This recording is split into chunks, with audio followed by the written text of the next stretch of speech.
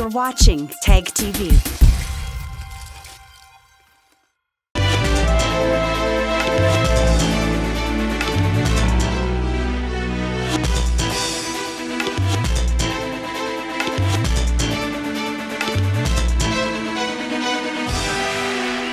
From Kashmir to Kanyakumari, India is a spellbinding mosaic of culture, tradition, languages and an extraordinary mingling civilization.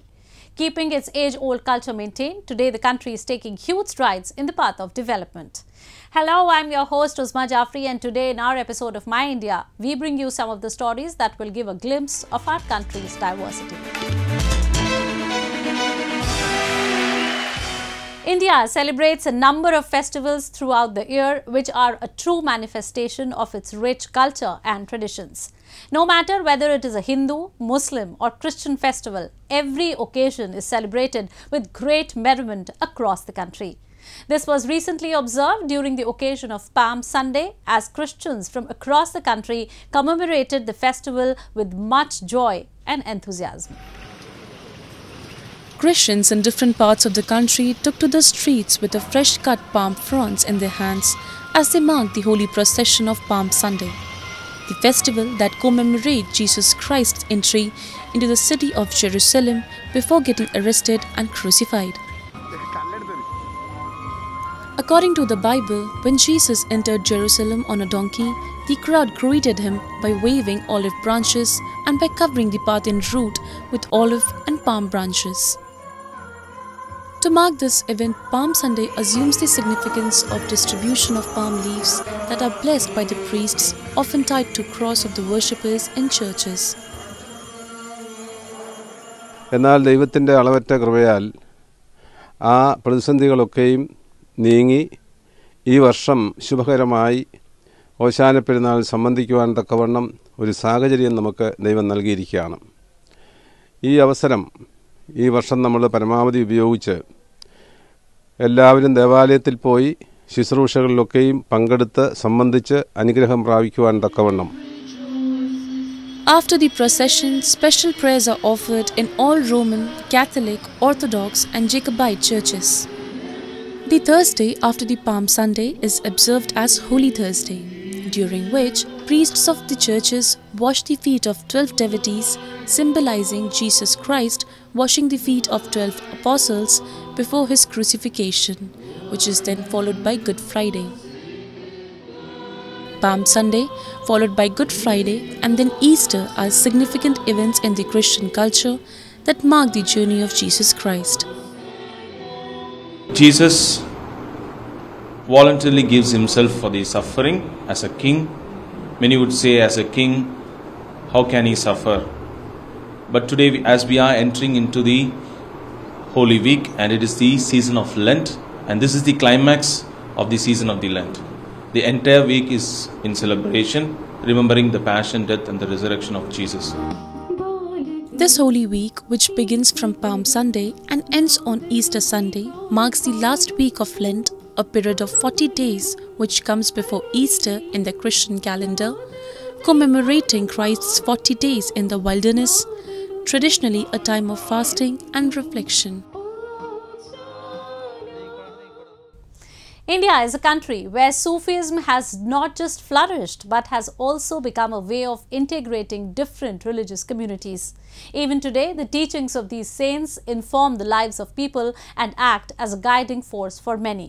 One such Sufi saint is Hazrat Zahir Aulia, whose dargah in Guwahati city of Assam has been integrating devotees of all religious communities for years. Take a look. Situated in the Ulubari area of Guwahati city, the shrine of Hazrat Zahir Aulia Khwajagan has served as symbol of communal harmony for generations. Regarded as one of the greatest Sufi saints, Hazrat Zahir Aulia throughout his life spread the message of Sufism and peace.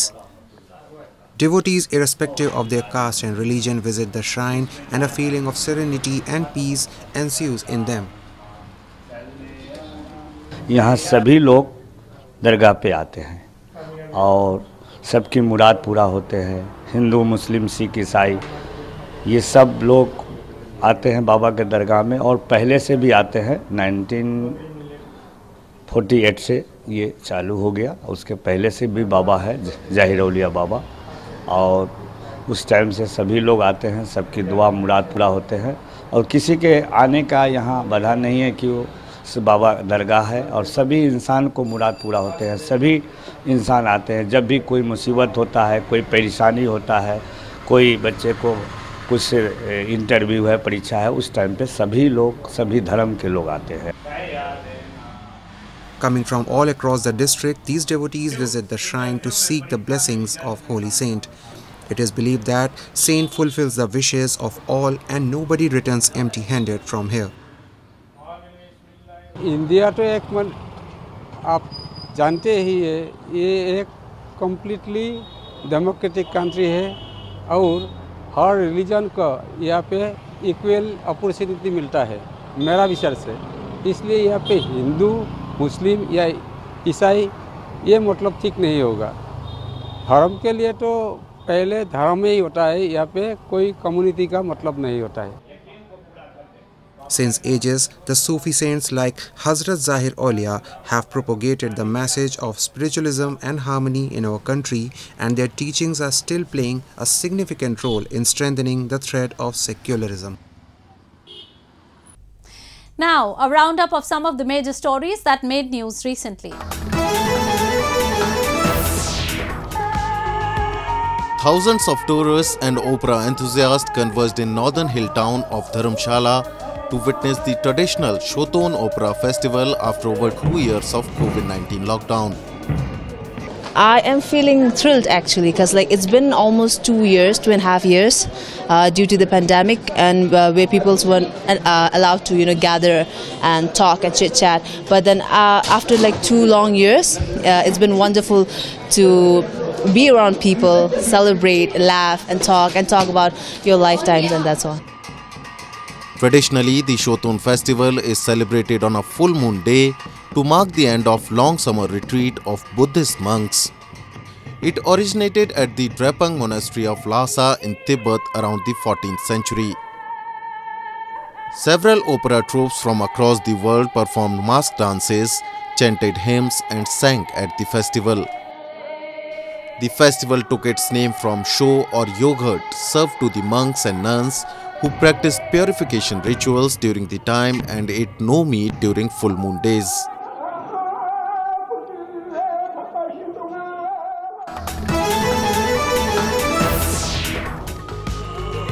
Bollywood actress Sonakshi Sinha showcased her lockdown artwork in India's entertainment capital Mumbai.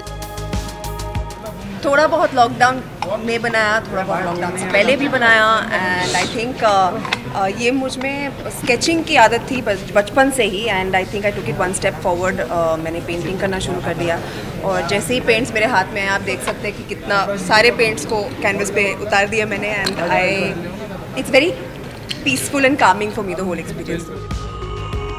Sinha said she has always been interested in sketching, and during her free time amid the coronavirus lockdown, she picked up the brush and started painting as well.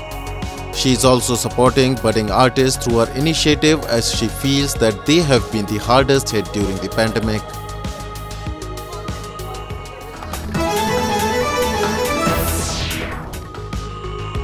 India administered booster doses of COVID-19 vaccine to all adults, although free third doses will be limited to frontline workers and those older than 60 who get them at government centers. The country has given 1.85 billion vaccine doses among its population of 1.35 billion. Of these, 82% are AstraZeneca dose made domestically and called Covishield. मेरा time जो था booster dose के लिए वो already complete हो गया था। मेरी सेकेंड डोज जून में लगी थी, तो मैं वेट कर रही थी कब 18+ के लिए स्टार्ट होगा। तो आज से स्टार्ट हुआ, तो मैंने फर्स्ट डे ही इसको लेना प्रेफर किया। Those older than 18 who received a second dose 9 months ago will be eligible for the precaution dose, the Health Ministry said, using the government's term for boosters. The booster program started in January, limited to frontline workers and elderly, administering a total of 24 million doses.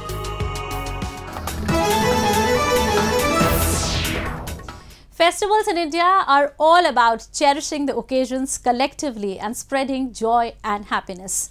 The same was observed during the Ram Navami celebrations when Muslims in various parts of the country were seen serving drinking water to their Hindu brethren amid soaring temperatures. Festivals in India are not only a show of the colourful traditions and rich heritage, but also portray a picture of the inclusive and multicultural societal framework that exists in the country. Recently, on the occasion of the Hindu festival of Ram Navami, several incidents were spotted across the country where people of other communities contributed to the celebrations.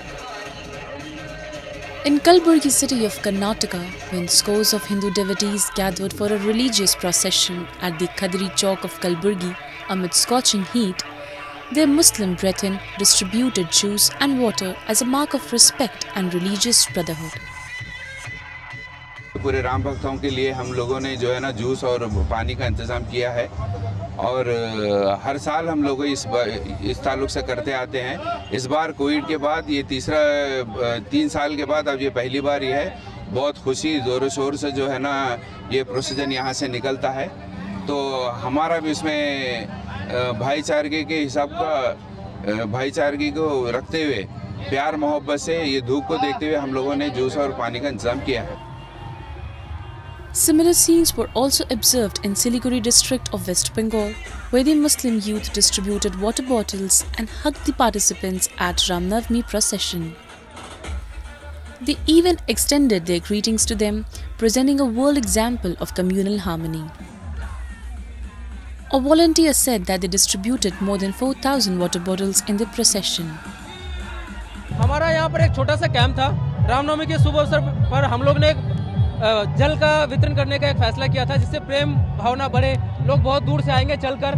गर्मी का दिन था लेकिन आज बारिश हुआ, तो हम लोग का बस यही एक छोटा सा सिंबल था कि पानी दिया जाए, पानी बांटा जाए, लोग थक ही जाएंगे इसलिए।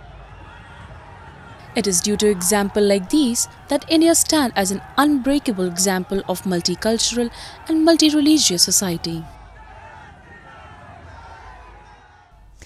Next, we move on to Jammu and Kashmir, where the administration is all prepared to make the spring season a memorable experience for the tourists. From organizing various grand festivals to small-level events, tourism department is leaving no stone unturned. Lately, it hosted a folk music show in Srinagar to give visitors a glimpse of rich Kashmiri culture. Amid this beautiful weather, the cultural shows being organized by Tourism Department are like the icing on the cake. Recently, it organized a folk music show on the banks of the Dal Lake to acquaint tourists with Kashmir's rich musical heritage, along with providing a platform to young artists.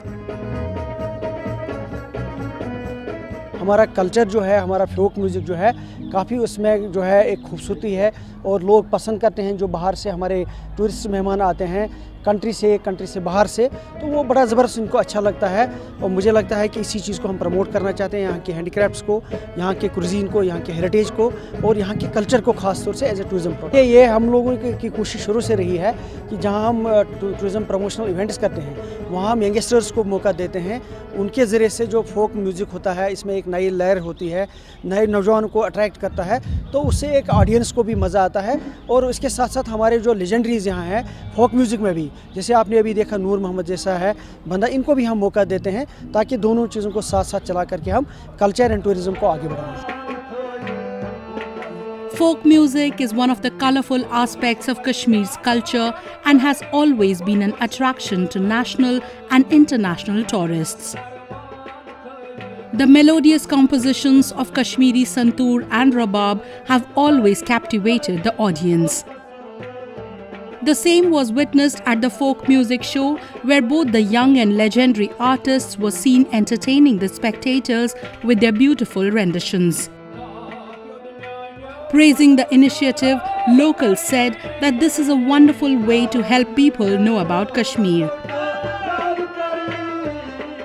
जब हम सर्दियों से बाहर निकलते हैं, आमद एक नए मौसम की, तो नए मौसम के आगाज़ में ही कई सारी एक्टिविटीज़ जो जे.एंड.के टूरिज़्म कर रहा है। इसमें सबसे बड़ा फोकस है हमारा फोक म्यूज़िक, क्योंकि हमारा फोक म्यूज़िक सदियों से चलता आया है और कश्मीर को सही तरीके से अगर जानना है, कश्मीर की रग रग को पहचानना है, तो कश्मीर का ये फोक म्यूज़िक सुनना बहुत ज़रूरी है। और जब हम देख रहे हैं इस तरह की कई सारी एक्टिविटीज़ अलग अलग जगह पर इस वक्त हो रही हैं और हर जगह कश्मीर का फोक म्यूज़िक सुनने को मिल रहा है। अब ऐसी सिचुएशन में जब इस साल हम देख रहे हैं कि टूरिज़्म का फ्लो टूरिस्ट का कितना है, और वो तमाम लोग जब आ रहे हैं और गाहे बगाहे अगर वो किसी ऐसी जगह से गुजर रहे हैं जहाँ पर कश्मीर का फोक म्यूज़िक बज रहा है, वो कुछ पल रुकते हैं और सुनते ये नई चीज़ क्या हो रही है उनके लिए। तो कल्चरल एक्सचेंज का सबसे बड़ा स्कोप जो हम सबसे पहले यहाँ पर देखते हैं। और दूसरी बात कि हमारे यहाँ का जो नई जनरेशन है, कश्मीरी नए आर्टिस्ट, वो आर्टिस्ट जो गिटार उठा रहा था अब कहीं ना कहीं वो रबाब की तरफ रागिब हो रहा है।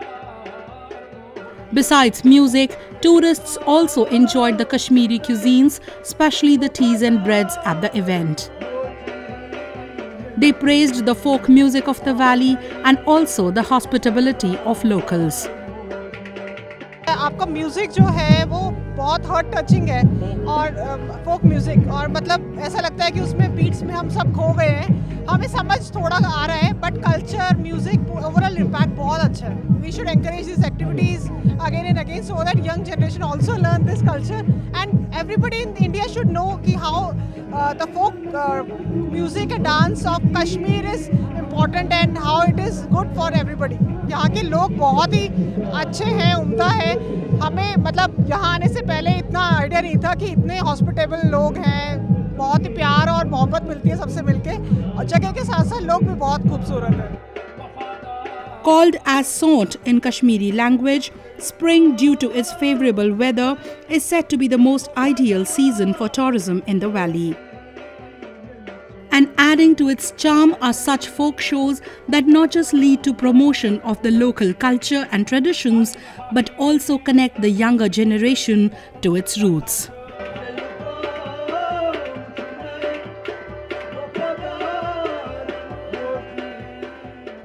And in the end, we bring you a few short stories about the recent developments and happenings from around the world in our section of World in Focus.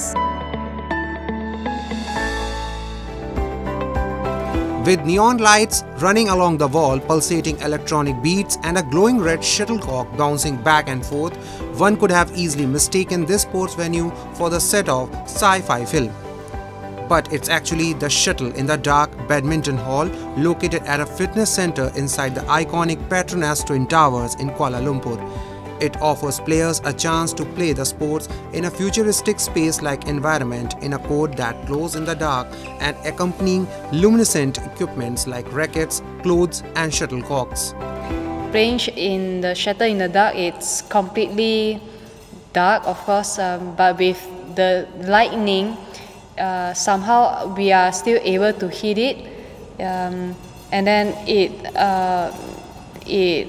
it requires better focus, and it's exciting. Yeah, it's different, but it's still playing like normal. Shuttle in the Dark was initially set up in December 2021 and was brainchild of a sports management company which was trying to encourage more people to take up the sport after 2 years of social restrictions due to COVID-19 pandemic. Open to athletes at all levels of the game, Shuttle in the Dark charges 180 ringgit per hour to play and rent their neon equipment.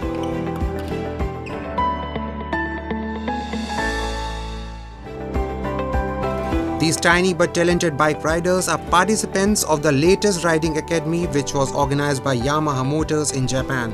Children ride these small motorbikes which is driven by advanced driving techniques. ちゃんと3つの約束を守ってブレーキとか、そう確認したりすることです。自分もバイク乗るんですけども、バイクすごい楽しいですけど、バイクの怖さも一緒に教えられたらなと親としてね。These kids are trained to handle motorcycles very safely. These children will grow to become good and safe bikers.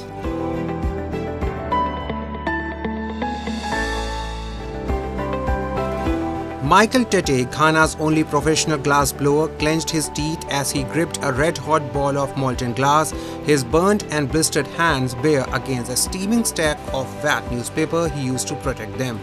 The 44-year-old toiled in the heat of scrap metals kilns burning at nearly 1500 Celsius, pregnant with melted window pans, TV screens and soda bottles. He would soon transform into elaborate vases, swirling with psychedelic color. Glass that I learned in the bead making, it became like my passion. It's like my heart. So all the time I want to blow glass. And glass is a wonderful work. You see how you are working with glass. It's expand, and it's like life. You see, yes, it's like life. It is expand. Life also expand. It's like a journey. Yes, you go from one after the other. Yes, so I love glass, and the glass is beautiful. Tate's strict use of recycled materials, which he collects from scrapyards and landfills in the capital Accra, is part of a stated machine to reduce Ghana's glass waste and what he considered wasteful imports. He envisions a Ghana free of foreign glass, having channeled its glass bed-making tradition into a modern multifaceted industry. While some private companies recycle their glasses, Tete say majority of Ghana's glass waste end up either in landfills or scattered throughout the nation's street, posing a safe hazard.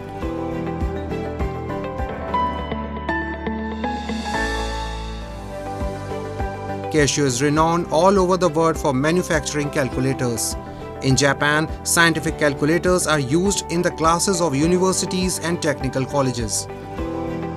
30年以上関数電卓の、販売をしております。で、関数電卓の販売先といたしましては、教育現場である、学校さん、生徒さんへの、展開となります。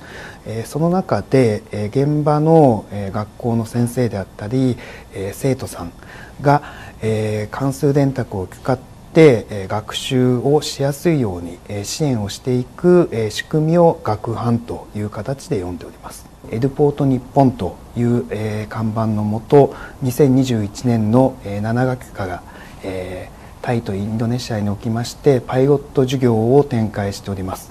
このパイロット授業におきまして日本の探究型教育における関数電卓を使用した数学授業の有用性を証明して生徒の学力の向上に貢献していくと。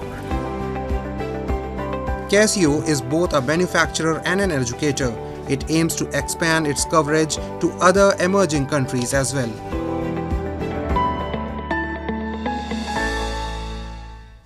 That's all we have for you this week. Your comments and suggestions are important to us. Do give us your feedback at myindia@anin.com. I'm your host Uzma Jafri, and it's goodbye from the entire production team.